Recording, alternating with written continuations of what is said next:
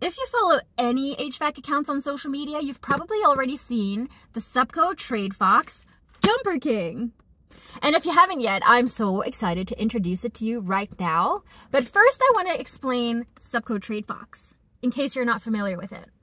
So Supco is a company that has a whole wide range of refrigeration and air conditioning parts and supplies.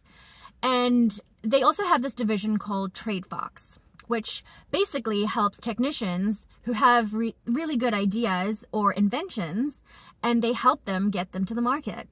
So you go to Supco and you're like, all right, I've been having this issue over and over again, and I've got this idea, or I've made this little prototype, and they'll take that idea and they'll turn it into a product, and then they'll take it to market. Just like the Jumper King, made by Robert Croft, who goes by the Air Surgeon, if you want to look him up on social media. So this is the Jumper King, and it basically helps you to safely bypass any low voltage thermostat controls. Now, usually I don't do an unboxing video because I think they're really boring, but I'm gonna do one right now. So this is the box that it comes in. Oh, it's very beautiful. Inside the box is this case. It's just cardboard. That's why they're so boring. It's just cardboard. And this is the kit. So this kit comes fully complete with everything that you need to diagnose and troubleshoot low voltage problems. This guy is the actual Jumper King itself. It's got magnets on the back, and as well as a hook, because the unit that I was working on the other day was not magnetic. So you've got this hook to hang it over. It comes with everything that you need.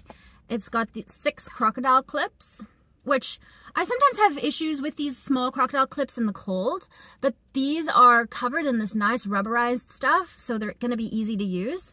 Very easy. They also come with, let's get that back in the thing.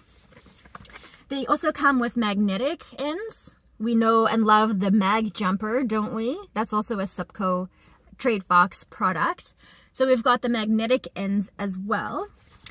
And then what everyone is talking about right now, the new hot thing, are these like piercing leads.